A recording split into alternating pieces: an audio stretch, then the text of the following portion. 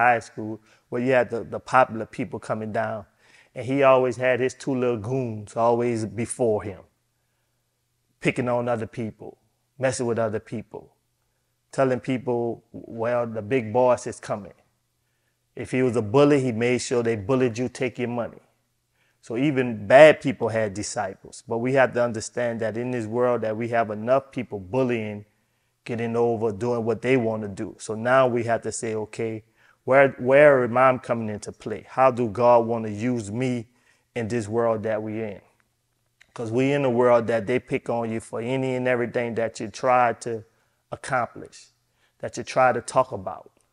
When you're talking about something righteous, they don't want to hear none of that. When you're talking about something that the world want to hear, no matter if it's good or bad, then you're going to have those situations.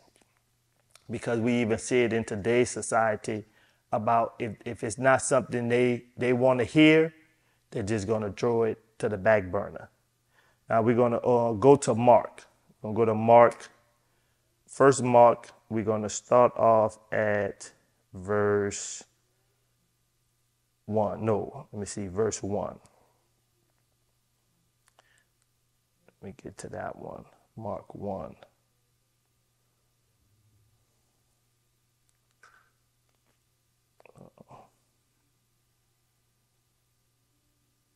All right, I'm sorry, we're going to start at verse 14. Now after that, John was in prison. Jesus came into Galilee, preaching the gospel of the kingdom of God, and said, the time is fulfilled, and the kingdom of God is at hand. Repent ye and believe the gospel. So now we're seeing Jesus is on the scene. He's now opening up a door to let the people know what's really going on. And now we have to understand, once Jesus came on the scene, John has baptized him. Actually, let's go back to verse 3. The voice of one crying in the wilderness, prepare ye the way of the Lord, make his path straight. John did baptize in the wilderness and preached the baptism of repentance for the redemption of sin. And there went out unto him all the land of Judea and there of Jerusalem, and were all baptized of him in the river of Jordan, confessing their sins. And John was clothed with camel hair and with a girdle of skin about his loins. And he did eat locusts and wild honey. Verse 7. And preached, saying, there cometh one mightier than I am, the laces of whom shoes I am not worthy to stoop down and unloose. I indeed have baptized you with water, but he shall baptize you with the Holy Ghost. So now John is preparing a way so we can see that the Savior is coming. Because as you can remember what Isaiah prophesied in Isaiah. So now we're seeing Christ coming about. So now we have to understand that even in our walk, we have to pretty much be ready to fight a fight. We have to be ready, just like with Chief Apostle. We have to be ready to be his disciples and be ready to do the task that he can accomplish, like today. We have to be ready in season and out of season, because now we understand we just can't be around here like children at home. Hey, I'm going to wait till mama come home.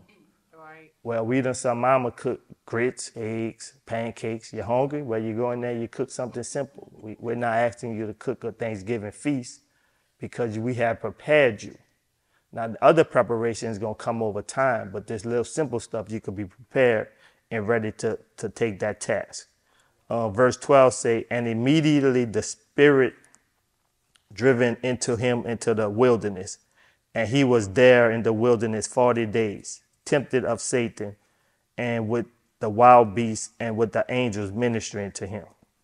So even in our own minds, no matter what we're going to accomplish, no matter what we're going to go through, we're going to be tempted. Because as we see, Jesus was tempted. But we have to understand that he's going to put things there to protect us. Well, we see Jesus had wild beasts around him. He even had his angels. So he was being tempted by the devil, but he had the comfort. He had people there comforting him because we understand that everything that is made in his plan and in his purpose. So even in our fearless moment, the things that wild beasts, animals, lions, bears, all of those things is made for us because Adam had to name them. So we have dominion over them. So we could be ready to go. So now we have to understand when you have disciples, you have to be ready. So let's go to verse 21. Verse 21. And when they came into Capernaum, a straightforward on the Sabbath, he entered into the synagogue and taught. And they was astounded at his doctrine, for he taught them as one that had authority, and not as the scribes. So now you get to see, I'll come back to 22. And there was in their synagogue a man with an unclean spirit and cried out. So even the people was astounded about the doctrine that was coming out of his mouth. Because even though we understand what the purpose of the scribes was to write down, was to understand the Old Testament. But when Jesus came, he was speaking with so much authority that they was astounded about what he was saying. So when you're preaching something and you see what other people is doing, you be like, okay, what's the difference? What's the difference in what they're doing, what they're telling me to do, but they're living something different than what they're preaching? Because even the people was like, well, he's preaching something that we're not used to seeing, but it has authority. So what can I do to understand? Well, as you say, they say the people sat around. They sat around, wanted to hear from what he was saying because of the amazement that was coming out of his mouth. And as we understand in today's society, everybody wants to hear a word. Everybody wants to hear something for, like they say, for their itchy ear. You may be saying one thing, but next minute you know that you're seeing something totally different. Like I'll use this as an example. Like been about 7 years now. The local rapper D1. He's a Christian rapper. But lately he's been going against the social media stream. He's been telling some rappers, hey man, you have to change your lyrics. You need to change this or change that. You're living one life, but you're preaching another life. So the world been on him really hot and heavy. But he's taking it like a grain of sand. He said, well, God has put this in me to do what I need to do, and I'm going to get out here and do it. Even though I'm going to go against what society is saying, I don't have nobody's here controlling me. And control is key, because when you're not out there doing it for the fame, you come on, Ms. Clem. When you're not out here doing it for the fame, then it's easy. But when you need their money, or when you need their cars, or when you need their acceptance, it's hard. So understanding what God has put in our heart to do, because we have to understand that straight way, that straight and narrow road is hard. It's real hard. Because any day of the week we could go down a wide road. It's just like before they expanded the Huey P. Long Bridge. When you had to go to West Wego, when you wanted to go down the Huey P. Long Bridge, you got your mind together. Because you're like, man, there's 2 lanes, there's narrow. I want to make sure I go straight because I don't want to have traffic backed up for a day. So even understanding that bridge back, I want to say about 10 years ago, it's totally different now. Because now you got 3 lanes, you could go fast, you could do what you got to do. But that straight and narrow is one of the most hardest things to do, because you don't know, you're unsure. You're not sure what's going to happen. But when God has your back and when God's there for you, he's going to make sure at the end of the day you're doing what needs to be done. Amen. Amen. All right, now let's go to, I want to say we're still going to be in Mark. Let me make sure.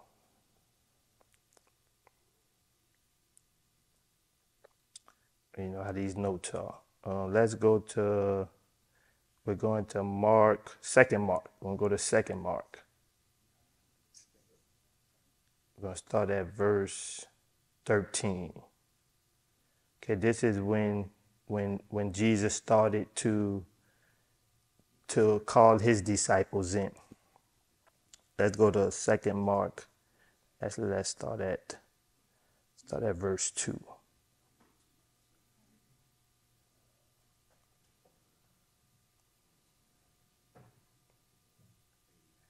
All right, second Mark. Let's start at verse. Sorry for y'all for this. All right, let's start at verse 1. And again, he entered into Capernaum after some days, and it was noisy that he was in the house. And many gathered together, insomuch that there was no room to receive them. Not so much about the door, and he preached the word unto them. And they came unto him, bring one of the porcelain where he bored of 4 men.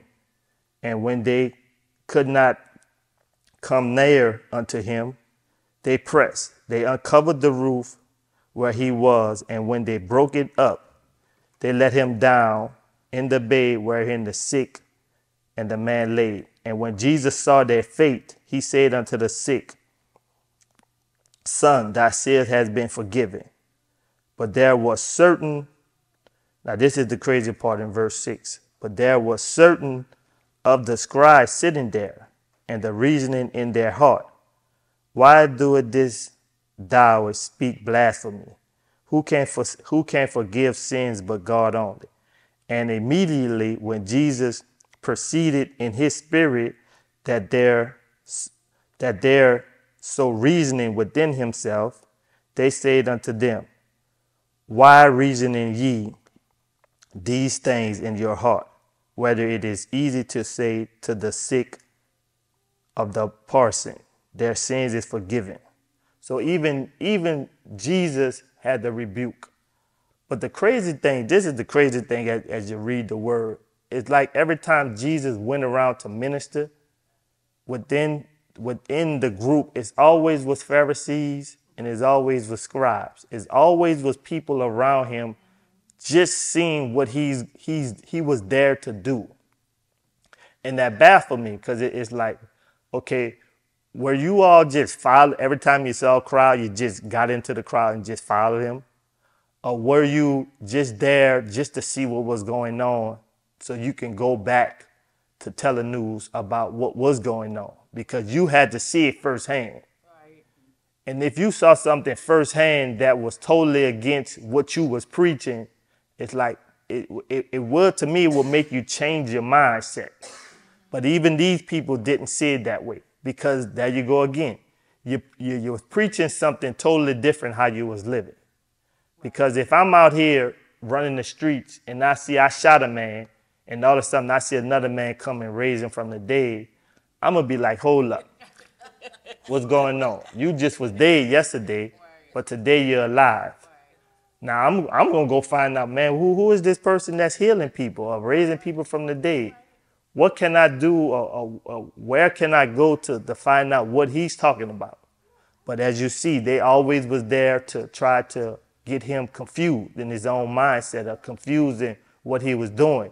But he knew who he was. Right. He even said it. He knew what they was talking about in their own hearts. So he had to get them straight.